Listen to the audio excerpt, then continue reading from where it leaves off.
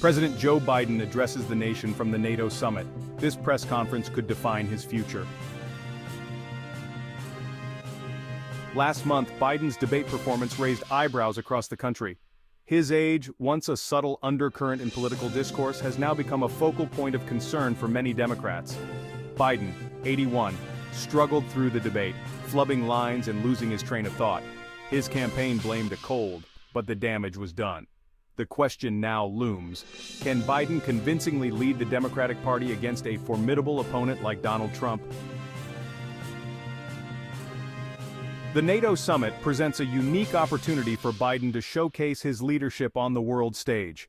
With global leaders watching, Biden must prove his fitness for office and his capability to navigate complex international issues. Biden has announced significant support for Ukraine, emphasizing the necessity of stopping Russian aggression.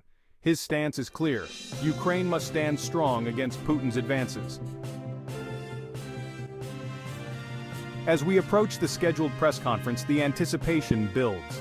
Biden's ability to communicate effectively without a teleprompter will be under intense scrutiny. Reporters and citizens alike are eager to see an unscripted Biden address their concerns. Will Biden be able to dispel doubts about his cognitive abilities? Can he reassure his party and the nation of his capability to lead for another term? Polls show a tight race between Biden and Trump, with Trump holding a slight edge in key battleground states. Biden's approval rating is a contentious topic, with some polls indicating a significant decline.